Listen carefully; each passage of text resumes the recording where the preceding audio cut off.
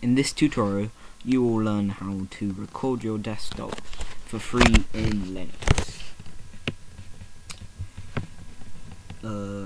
This is the website for application Record My Desktop, but I found it useless and I couldn't download it from here, so you can only do this in Linux. And go to terminal and type in sudo apt-get install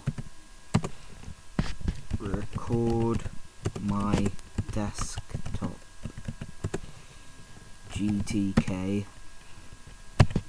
record my desktop, and once you've done that,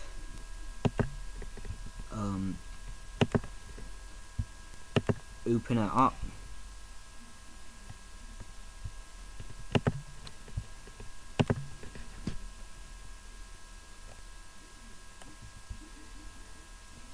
and here it is, and you can set the video quality and sound quality.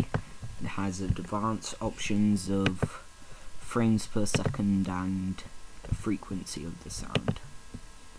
But I found out that the sound doesn't work on Record My Desktop, so I downloaded an application called Audacity, and you can download it here, and I'll put that on the sidebar on my YouTube page.